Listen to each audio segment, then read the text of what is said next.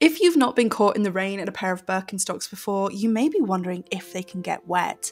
You can get Birkenstocks wet, although they're not fully waterproof, only water resistant. Take care to dry them out properly should they become wet. Birkenstocks EVA soles are water friendly, and the cork footbed is treated with a sealant to protect it from splash damage. It's that kind of shiny coating you can see there. I do want to note that Birkenstocks actually offer a couple of ranges that are totally waterproof, the Super Birky range and the water-friendly sandals ranges, which I've linked in the description for you to check out. In my experience, I find Birkenstocks can get wet, but I prefer not to risk it. I usually wear the classic cork footbed Birkenstocks, you can see here, these are the Arizonas.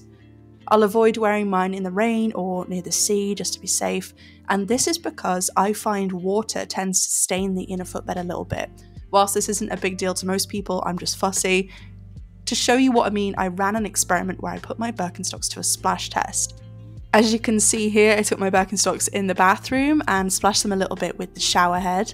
Once I was done with that, I immediately put them to dry above a dehumidifier.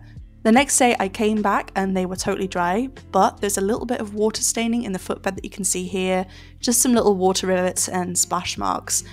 It's not the biggest problem in the world, but I just wanted to make sure you had all the information. To see how different models of Birkenstocks behave when they get wet, I have written a full guide for you on my website, which I've linked in the description.